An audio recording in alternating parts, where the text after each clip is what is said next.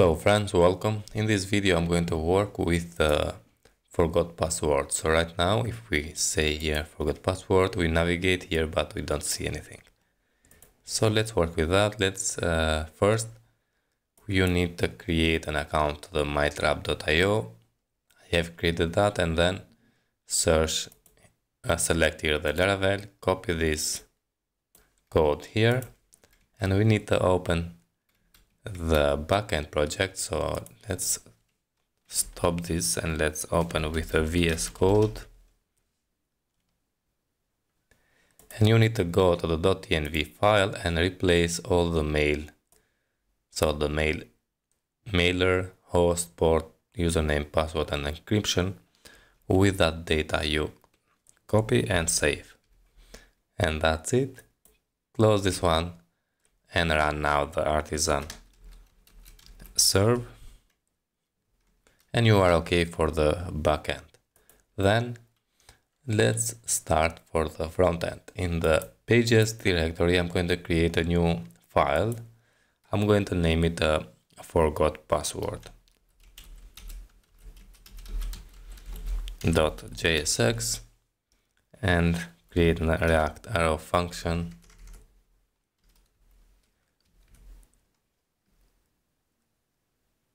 with export, save.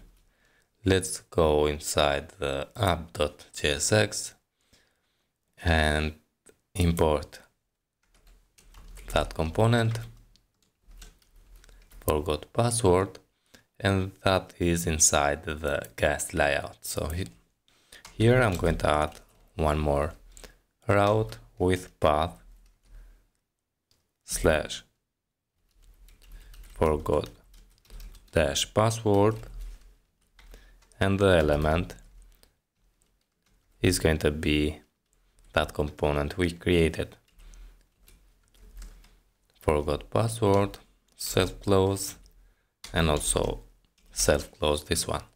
If I save and open the project, now we have here forgot password. Okay. But here we need to have the email, because we are going to send the email, and the button. So let's go inside the login and let's copy what we have here and paste it on the return. And if I save, I think we have maybe an error. Got the console. Yeah, we don't have the handle login. Let's start and work with that first. Here we have the form, and instead of handle login I'm going to say handle submit. We need the email. Okay, then the error, we don't need the password, so let's remove the password. Okay, we have the links here, but we don't need the links. And let's create this handle submit. But first I'm going to create a constant for the email. So let's say const email, and also set email is going to be equal with use state and initially an empty string. Then I'm going to create a constant for the errors. So errors and set errors, which is going to be equal with use state and initially an empty array. And also I'm going to create a constant for the status, because it's going to return the status, and set status, which is going to be equal with use state, and here initially is going to be null, like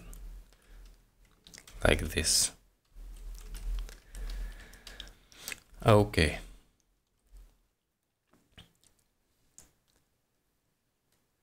And now let's create that constant. So const handle submit, which is going to be an async function. And here we receive the event. And first we need to call the event prevent default, and then make the logic. So also we need to import that CSRF token. So let's remove this React we don't need, and let's come here and import the use auth context, and then right here I'm going to create a constant and say object. What we need only the CSRF from the use auth context, and not like this, but equal with.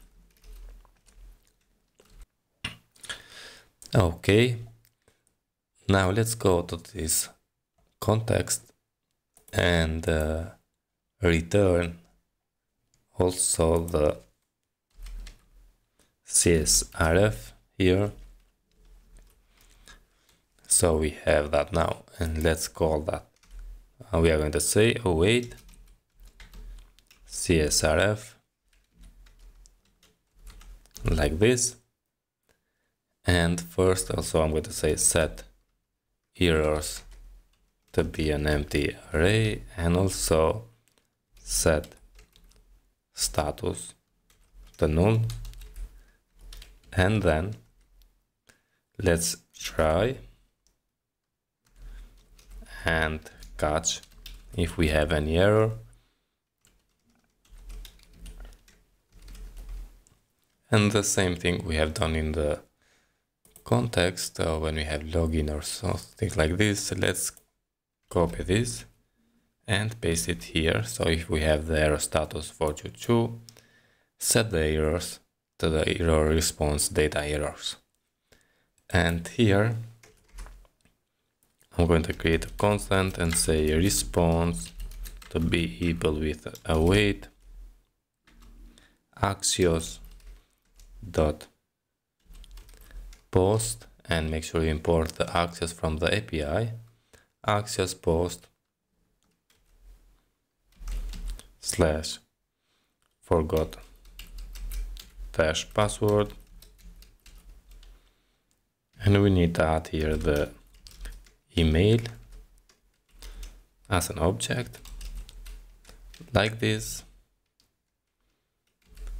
And then I'm going to say set status to the response dot data dot status like this. And so here we have the BG white, and I'm going to add after this one a div, but this div is going to show only if we have status. And then say add a div with a class name to be BG green 700,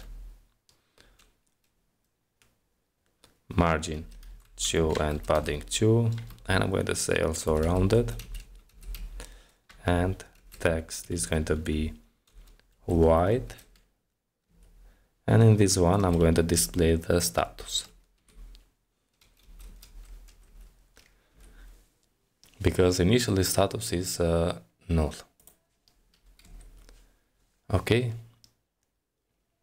if I save and let's open, yeah, we don't see that status, and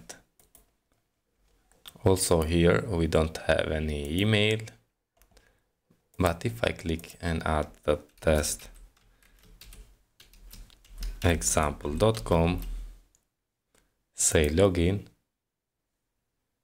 and yeah, we have emailed your password reset link here.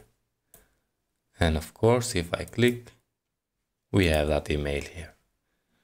So this is working, but just here, instead of just saying Laravel here, let's say something else. So for example, where is that? In here, I'm going to say forgot your password and let us know your email, and we will email your password reset link, or just, yeah, let us know your email address and we will send or email you a password reset link, like this.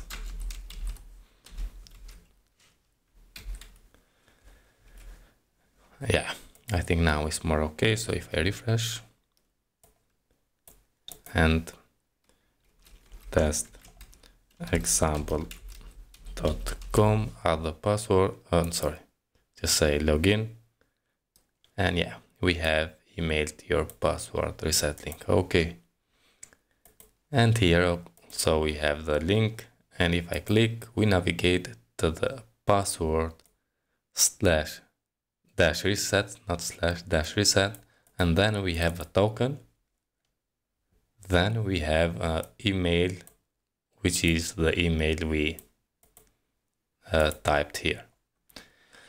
Okay friends, that's it about this video. I hope you enjoy and see you in the next one. All the best.